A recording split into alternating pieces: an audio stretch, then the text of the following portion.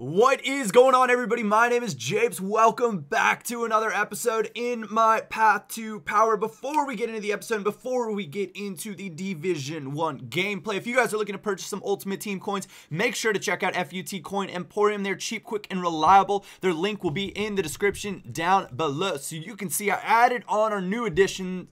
Mainly, well, to the bench, we got Sahin, we got Hummels, we got Royce, so a bit of a little Dortmund addition in there as well, and I added Mr. Sturridge in there, one part of the old SAS. So, I decided to keep this team, rather than go switching things around, because this gameplay takes place right after all of those packs were released. So the market is essentially, beep, I'm not gonna, It's so screwed up at this point. The market has been destroyed. Everybody's going to lose coins on players, cards, everything that they had. So, yeah, I don't really know what I want to do with it. But we're into a match coming up against this guy, a really Bundesliga team, and the mighty Hulk. And, oh, how unlucky is that? He mistimed it. So, in situations like that, if you're that guy, you have to remember that you need to think about when you are going to time your, your attempted shot or, taking the ball down, whatever it is. It leads to an instant counter. Jefferson Farfan, an absolutely ridiculous pass, finds Griezmann.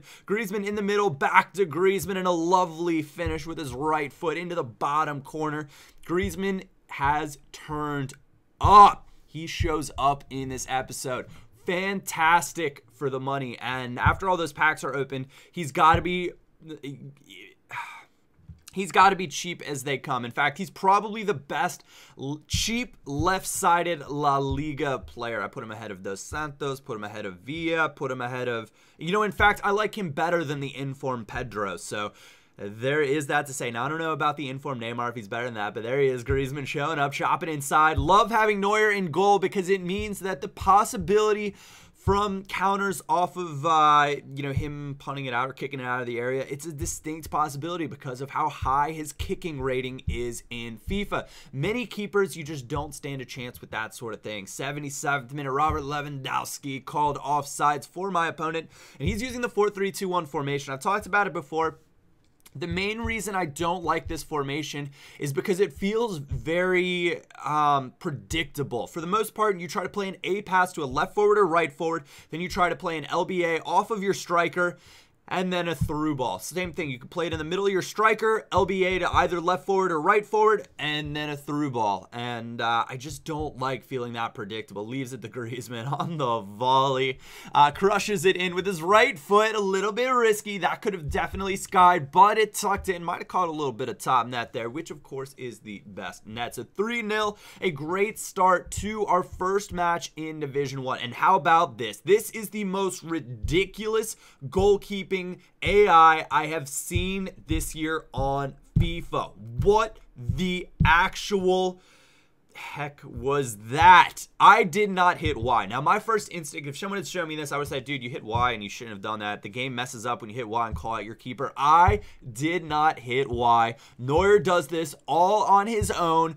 What is that? If I had been in a game where the stakes had been high and something like that had cost me all 3 points, or it'd been a pink slips match, because I started doing those. First one will be up tomorrow versus the FIFA player. If something had cost me, I would have been absolutely furious with the game.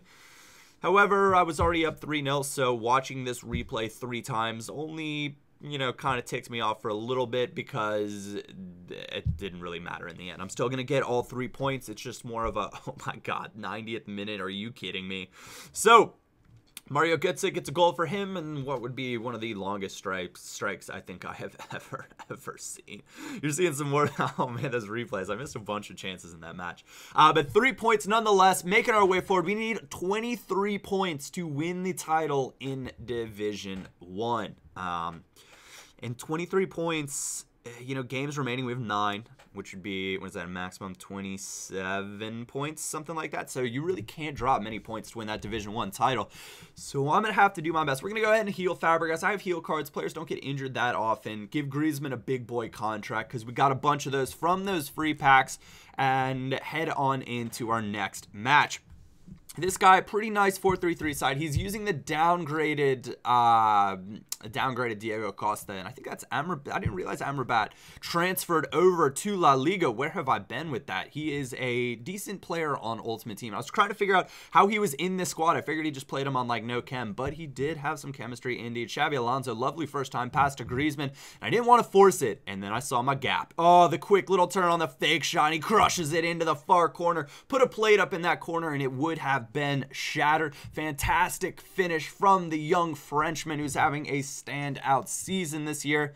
And I said he might be the star of the episode. The little fake shot turn, guys, it is so good. You can do it first time as well. It's one of those things that I always say I need to incorporate into my game more. I just never consciously go about doing it because it is so effective. A little bit lucky right there. Not the best pass backwards. Nonetheless, we're going to spring Griezmann free down the side and kind of waiting for something to happen here. A little bit of this, a little bit of that, and we're going to eventually just slow it down, put it in the middle. Xabi Alonso, again, lucky to keep it. Some sloppy possession play. And that is where he makes a mistake in the midfield. We'll go ahead and have a shot. If that had been Xabi Alonso's right, maybe something a little bit better. Nonetheless, the rebound Farfan puts it in the middle. Fabregas crushes it into the near corner after he took it down. And I don't think I was meaning to take it down. It just did one of those things where it took the touch, and I was like, come on, just kick it. And then it turned out to be perfect. So I wasn't complaining all that much. So Benzema back home in a Lyon stadium. Maybe I think my stadium must be the Lyon stadium. Maybe that's why Karim Benzema is so good. Speaking of Benzema, there he is, finessing it into the bottom corner. 3-0 first half lead in this one. I really could not complain about that. Again, 3 goals for me. And I thought it would only be fitting at this point to have a mirrored result. So what you're about to see is me giving up a goal on purpose, of course, guys. Of course, I purposely did this, and no, not purposely at all. I absolutely get done by this dummy from Diego Costa. Absolutely wrecked. Lovely finish into the bottom corner. Neuer, nothing he could do about it. 74th minute. 3-1 is the score in this one, and that is how it is going to come to a close. Anyways, guys, I want to say thank you all very much for watching. If you did enjoy it, a like or thumbs up would always be greatly appreciated. I will be streaming today, so there's a good chance that that is going on while you are viewing this video. Thank you guys for your support on the first video of the day of the Division 1 El Clasico project. Well, the El Clasico Division 1. The Division 1 Project El Clasico episode. So thank you guys for that. Let's see, you can follow me on Twitter at JapesFIFA. Other than that, my name is Japes, and I will catch you all next time.